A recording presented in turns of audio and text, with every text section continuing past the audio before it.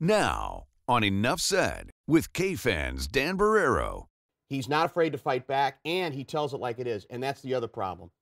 He's not telling it like it is. And Justin Guard. The one thing that is going to get old for me is the whole nice question nonsense, where it wasn't a nice question. Right. Told it, you're the president of the United States. This isn't a reality show. Enough Said. I was totally surprised. I've had other conversations in the past, but never about a resignation. I didn't seek it. I didn't ask for it. I talked with Ted Mondale earlier today, and to discuss the situation. I did not ask for his resignation. I don't have the authority to ask for his resignation. The board. He reports to the board. Welcome back. Another edition. Enough Said starts now. My name's Dan Barrero. Justin Guard is with me as usual, and Lori Fisher as usual in the control room. Lori, hi. Hi, guys. Breaking this week, Ted Mondale and Michelle Helm-Kelgan, both resigning from the Minnesota Sports Facilities Authority. They had been highly criticized for the use of the state-owned luxury suites at U.S. Bank Stadium when it comes to family and friends. Helm-Kelgan said in a letter, it was in the public's interest for her to step down, and if she could start over, MSFA would have had a public discussion over the use of the suites. She also added that the recommendations from the legislature's auditor's report fails to hold all publicly owned and operated sports venues to the same set of standards. Dan, were you surprised by these resignations? No, I can't say that I was. The only, I think, encouraging thing for me is that Ted Mondale was part of the sweep, because I've never quite understood how it has all fallen on Michelle Helm-Kelgan, Sure. and none of it has fallen on Ted Mondale. And there's been some criticism from the beginning about whether you needed these two jobs. Seems redundant. Combo platter, $300,000. Nice deal. Which is a nice deal if you Yeah. can get it. And the whole deal here is, are we going to replace? There's already talk about how we're going to replace it, and I'm not convinced that we're going from 5 to 7. Where it looks like, again, they're going to be political appointees. Just the other side of the aisle is going to get to maybe try to get the majority of them. I'm not sure that's going to get us in any better place. But in the end, somebody had to pay. Blunders were made. And these are the two people that I think pretty much, as even now the governor finally has admitted after trying to turn them into martyrs earlier, had to go. A lesson, if you have the golden goose, treat the golden goose very, very carefully, right? They killed this golden goose.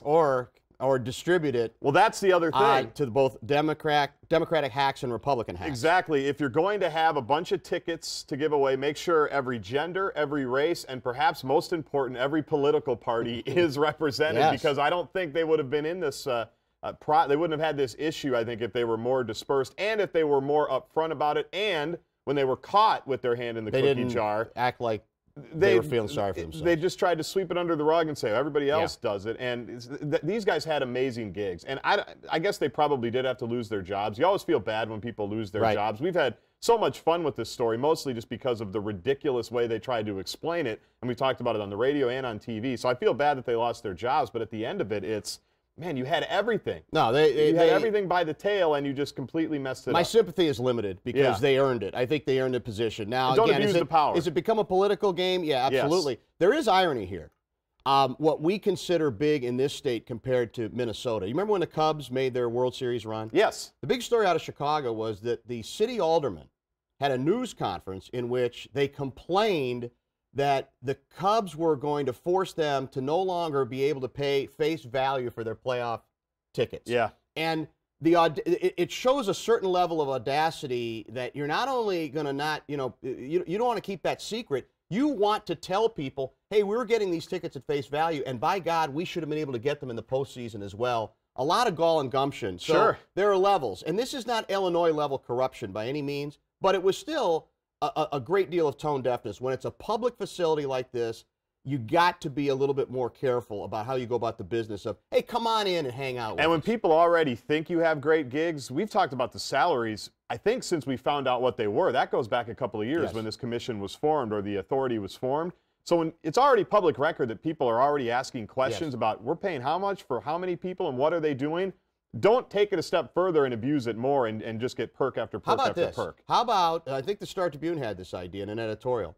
How about we don't make this political at all? There are no political appointees. How about we find just some professional, one person who regularly is going to report to the people he or she has to report to, instead of this political game, because it so easily becomes politicized. Yeah, and it's manipulated. That's the issue. That's a good idea. Enough said. We have to move on. Next up, President Trump plans to announce another executive order next week related to his previous immigration travel ban that was suspended. In a news conference, he also talked about Russia, the media, and defended his administration. Take a listen.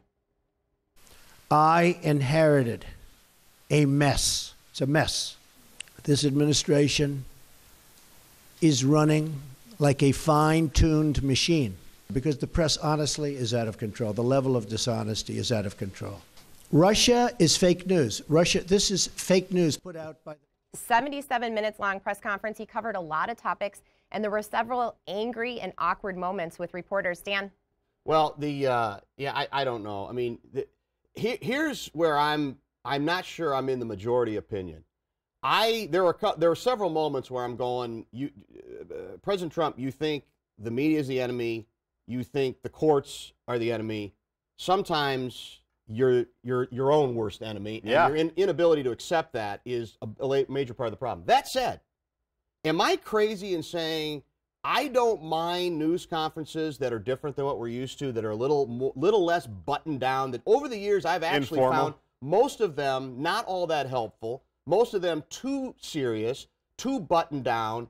And the idea, you like the entertainment? I don't even mind if the reporters and the guy up at the podium are going doing back more and forth. Sparring. Yeah. I was not as offended by that. Sit down. As sit some down. people, because a lot of people, it's like, now that's the problem. How far does it go? That said, I got some emails yesterday from people saying, you know what? That's why I voted for him. He's not afraid to fight back, and he tells it like it is, and that's the other problem.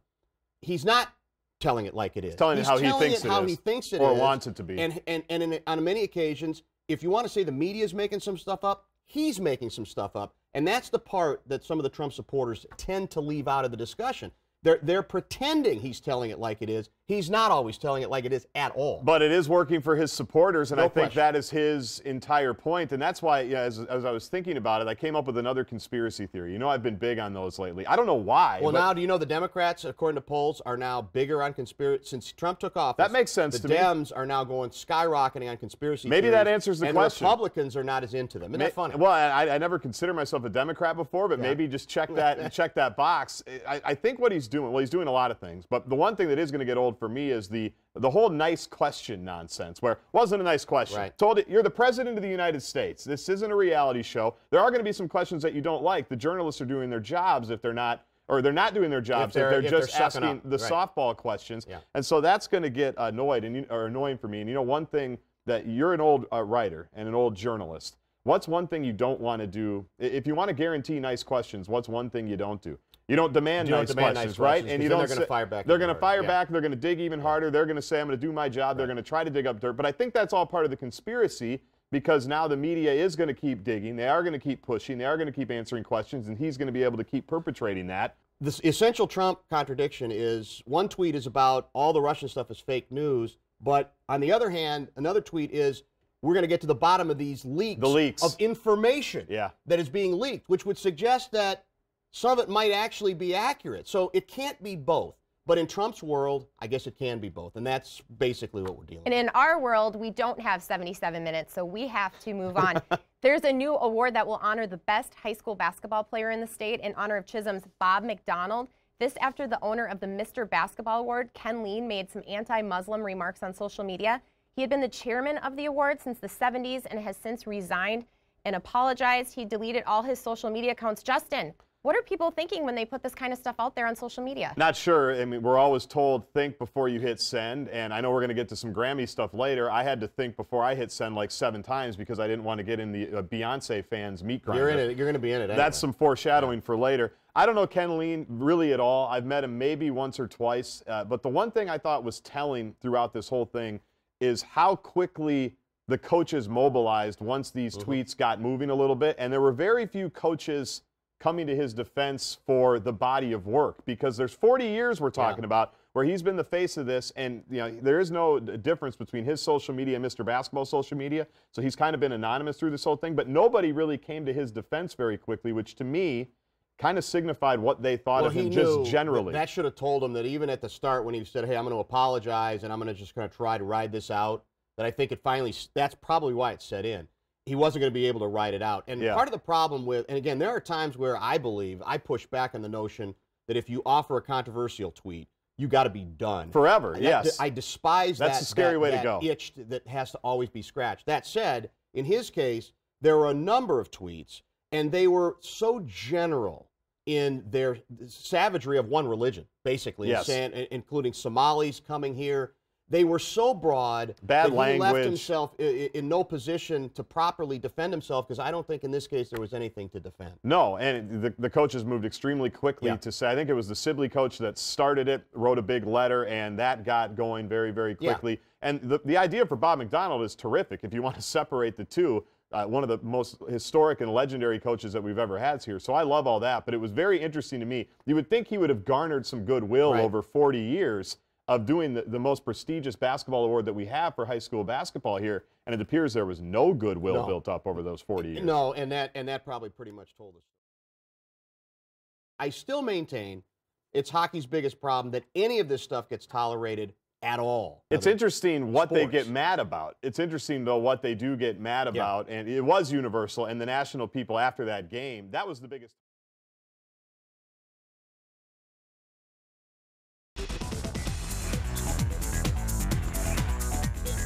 I didn't think I would ever get a technical for yelling at my own player. So he thought I was yelling at him. Probably deserved it. If he thought I was yelling at him, I deserved a technical. But I was yelling at Reggie. I'm so proud of our guys. Akeem didn't play great. He just made a winning play at the end. Eric Curry made winning plays. And Nate Mason's one of the best guards in the conference. Welcome back. Topic 4, the Gophers are rocking and rolling on a 4-game winning streak. They beat Indiana with a last-second shot on Wednesday night. Justin, is this a tournament team? I think they are a tournament team. I think they've put themselves in. Which tournament? The NCAA tournament. I mean, we're familiar with the NIT. We're familiar with the NIT, the CBI, and the College Insider. We're familiar with the preseason NIT. Yeah. We're familiar with a lot of tournaments except the NCAAs. I think we've only gone like 10 or 11 times that count. There's a handful that we went, but we're not supposed to remember them, including 1997. We cheat a lot. They put themselves in a very advantageous situation, haven't they? Where after the 5-game losing streak, they've rebounded nicely. They've won a couple of games on the road. They've won games they needed to win at home, including this last Wednesday night against Indiana. Would have been a bad loss, the way Indiana's been going, where their RPI is, all of that. And they found a way. I was there. They were down 5. They were down 6. I'm impressed you didn't storm the court. Well, I was sitting in the upper deck. Okay, it was considered. It was considered to run down there. But you know how Williams Arena is. It's hard if you're up top to get down low very quickly. That's a long way. I'm not going to do that. No. Not for Indiana when you were a 6-point favorite. But they put themselves in a good spot, and the way their schedule works out the rest of the way, if they just win the 3 home games, they're a cinch. I think if they win 2 of the 3 home games, they're in pretty good shape. And I think more importantly, this is still a very young team overall. Yes. Young in the sense that I'm not saying you can't evaluate them, and that's an excuse. But most of these guys, they're losing Akeem, right? They're losing Springs, and that's it. And that's basically it. Yep. Allegedly, some more good talent coming. We never know on that. But the point is, you got almost the entire team coming back. They are clearly headed finally in a better direction. I'm willing to accept that if you're willing to grant that part of the reason this season looks so good is last season was so pathetic. Yes. It was even by Gopher standards, we've had some bad seasons. It was the worst season they've ever had. Awful. It was terrible. And that's making basically a 500 Big Ten season look good. Now maybe they're going to end up even a little bit above 500. Yep. But they've had a nice season. They're a lock for the NCAA, barring a collapse. A meltdown. They've got 5 games left. I don't think there's any reason to think they're going to get. They got a nice balance of players, and that's what I think makes not just the present intriguing for the first time in a while, but the future intriguing as well. That's why it was so important for me, at least, to get this group in the tournament, because I do think they can do something fairly special next year, whatever that is. You got the Elite 8 this year? This year, no. That's your favorite term, elite. Elite, I do. Oh, that would be great. Think about it. PJ would have to go. He would take credit. Okay, we have to move on. Let's get to some video that's actually kind of tough to watch. The NHL suspended Gustav Nyquist for 6 games after his spear and high stick to the face of Wild defenseman Jared Spurgeon. It happened Sunday after Spurgeon cross-checked Nyquist. Luckily, it ended with just a few stitches. But this wasn't the only violence on the ice this week, Dan. No, it was, it was the next game? Ducks guy. Ducks guy ends up, was it Vermette? Vermette. He ends up giving a love tap to the prodding the official because he didn't like how he handled the face-off, basically. Yes, that's not basically. That's exactly right. Exactly what happened. Yeah. Now, in this case, the ref was not hurt. I didn't even go down to the ice, I don't think. He turned around and said, "What are you doing?" But every time it is amazing how this. Well, maybe this is encouraging. Maybe this is a sign of progress because Hockey Nation, at least the people I paid attention to, on the Nyquist play, most of them didn't seem to buy Nyquist's lie, as far as I'm concerned. Right. That I didn't mean to wedge my stick under the visor and get him right next to the eyeball. When it was very clear that he did. Yes. I don't care what his history is. I don't care if he's the most mild-mannered guy since Clark Kent. It looked to me like he was trying to do it. And Hockey Nation, I thought largely, now maybe it's because it would happen to our guy, basically said, no, we ain't buying that. Even nationally. Nationally they did. That's what I was going to say. And that maybe is a helpful shift because I still maintain it's hockey's biggest problem that any of this stuff gets tolerated at all. In a way that would be major scandal in other It's interesting what sports. they get mad about. It's interesting, though, what they do get mad about. And it was universal. And the national people after that game, that was the biggest talking point. It wasn't that the Wild won. It wasn't that they, with their point total. Six games is not enough. Probably not. Apparently he convinced them that he didn't mean it. I think it's got to be 10 minimum. I would say only because of his past history, they probably gave him a break there. But you saw right away, his reaction was, I don't think, he flopped. No. I think it was, I can't believe I did that. Exactly. Why did I do that? And I never do anything like this. And really, Jared Spurgeon's like smaller than me. So a cross-check from him, I don't think should bother anybody. That's neither here nor there. Keep your weapons away from the refs. That's why that ends up being probably a 10. Automatic 10. Is you wouldn't, even if it's a love tap, you can't do that. You love the love tap, don't you? That's your favorite. There's a love fest between Adele and Beyonce. Let's get to that. There's still a lot to say about the Grammys, especially when it comes to Adele beating Beyonce for Album of the Year, Adele's speech praising Beyonce, and Beyonce's performance. Dan, what do you say about the ongoing debate of singer versus production? Well, I would say that it's a little unfair to Beyonce to do what Carlos Santana did, one of my favorite artists ever. Just call her a performer. And basically say that's all she is. I think he's got a point in general about the trend musically, but I think he picked a bad example there. That said, I don't think you have to be sent off to jail if you don't think Beyonce is the greatest performer ever, or if, as you said, you found her performance that night rather pompous. I didn't get it. Yeah. Arrogant, rather let's get over yourself a little bit. But if you say that out loud, there are people who want you rubbed out. And that's a little much, okay? Yeah. You're allowed to have different opinions on Beyonce, but what do they call Beyonce's fans? There's a name for them. Oh, yeah, no. Lori might know. She's probably one. Well, they call her Queen Bee. Queen they call Bee, her and Bae. they got the babe. Yeah, I don't know what it got is. her. Yeah, I don't know. They got to calm down just a little bit because she gets a lot of, I don't think she gets a lot of bad pub. She's never criticized. That's why I was afraid to do it. I talked about the tweet earlier in the show. I had a tweet. Don't let the Beyonce terrorist Let it win. go. Well, you see what's happened to Santana. He's had to apologize. Well, not only that, he's retiring from music. Yeah, I think he's just shutting it just down. Shutting it all he's down. saying that's it. I can't mess There's with no this. margin for error on Twitter anymore, and I'm a little nervous even talking about it on this show because Lori will get a couple letters. This will live forever. I had the tweet during the 9-minute performance, 9 minutes in the Grammys. That's like 2 hours in real time, by the way. That's too long. And I went back and forth 3 or 4 times, and she was still going, and it never got anywhere where I looked at it and said, oh, now I understand. It was just it reeked to me of, in 2 weeks, there's going to be a press release that says, we were just seeing if we could get credit for anything. We were just seeing if we could get celebrated for anything. And I was heartened a little bit that I did get some support. That a lot of people didn't get the performance either. But they're afraid to say it. They just went along with the mob because of the fans, like you said. So this means basically when, after 2 good years here, he leaves to go to Notre Dame. It's his. He can row the boat with him. We can't whine about it. We can't complain about it. It's his. We just got to sell it.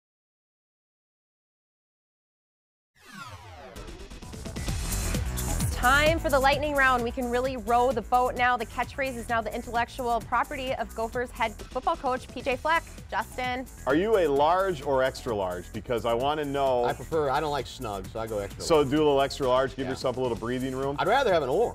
Well, I can get you an oar for sure. There's going to be oars all over town. Trust me, you're not going to have to worry about oars. Now, so this means basically when, after 2 good years here, he leaves to go to Notre Dame. It's his. He can row the boat with him. We can't whine about it. We can't complain about it. It's his. We just got to sell our shirts now and hope that we got a good deal. In a Shark Tank-like deal, we got a good deal. Okay, sounds like a bargain for him. 50 grand.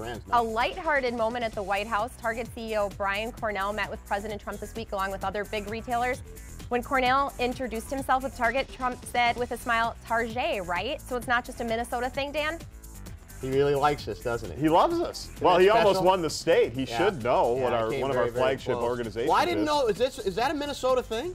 Or do we just want to think it's a Minnesota thing because we think we're cool? I've never really talked about Target or Target outside of Minnesota. You're but probably afraid to. It's a I know controversial subject. It is. I know It really I've heard is. it growing up.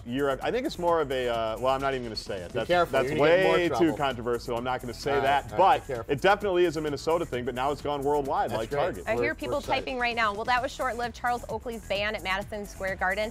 It seems like everyone made up after his outburst last week. Dan? No, I don't think they've made up completely. Get Michael Jordan Now involved. isn't Oakley saying I got to have an apology first? I And think I don't know so. if he's going to get an apology out of the whole thing. Am I allowed to say I'm kind of sick of the whole thing? I mean, I love Charles Oakley. He's a great player. Nice player, Yeah. etc. But honest to God, it's turned into this sort of silly soap opera where, frankly, I don't think anybody looks But it's good. the New York Knicks, so it Okay, fits we'll right move in. on then. Get Jordan involved. Besides this beautiful weather right now, another sign of spring, 15 Major League Baseball teams held their first workouts for pitchers and catchers. Justin. Hope springs eternal. 57 to 60 degrees, I think, today. And really the surest sign of spring is if you follow the reports from Fort Myers. Yeah. Multiple Twins pitchers have already given up moonshot home that's runs. uncalled for. What do you mean? That's not nice. In batting practice, a couple of windshields have already been cracked They have because not, of the Twins hold pitchers. on a minute. They've not had a chance yet to work with our new target framing genius catcher. Oh, the catcher. Once that is established, all of these pitchers are going to look like Cy Young candidates. Were you a big spring 'Cause we're gonna training guy get an back in the extra, day? like 15. I think it's overrated. Really? Yes, I think it's vastly overrated. I think all by preseasons are ball now. guys. It's okay. Yeah. But it doesn't. Okay. It's not life transforming the way ball guys like to think. Here we There's go. no poetry for me. This might be a downer. Monopoly voting to get rid of the, I have it right here, the Thimble. Oh no. Nice prop. Thanks. I own it. It's mine. It's part of a move to get like the next generation interested in Monopoly, but some of the ideas out there are emoji, hashtag. It's making me feel old. We'll find out the winners next month. What would you have gotten rid of, Dan? I would probably. Wheelbarrow? I can't even remember. I haven't played Monopoly in so long. I know. Was there a cannon? There may have Is been a that a different cannon. game? No, I think that sounds right. There may Yeah. have been a cannon. I haven't played in a long time either. I believe in nonviolence, so I might have gotten rid of the cannon. Well, the other thing too, they're eventually I think going to get rid of the board. I'm sure you can already do this, where you and I from our own houses could play Monopoly against each other just on our iPads. No, or you can something do like that now. Well, I figured you The could. president has already decreed that Park Place must be changed to Trump Place. Is in the that right? next generation of Monopoly. Okay, and believe last that. up, start saving, especially you, Dan. For the first time ever, American Girl will sell a boy version of its pricey dolls. Logan Everett is on the market. He's a drummer and he comes with a drum kit. What do you think? Oh, perfect. The drums, I think, are the thing that parents are going to I hate don't the even know most. what to Get say. the drums out of the house. Yeah. Nobody wants drums in the I house. guess I'm surprised it's took taken this them this long. Don't you think? Yeah, Logan Everett. It's about time How is Logan this came gonna along. go? I think it's going to go well. You would know. Who's the target audience here? I would think the same people. I Okay, would, same people I would pretty still much, think so. You have Leah, But right? see, we have Leah, that doll of the year last year. Don't forget. I know. I'm a little Don't disappointed. forget. You should have gone for an under.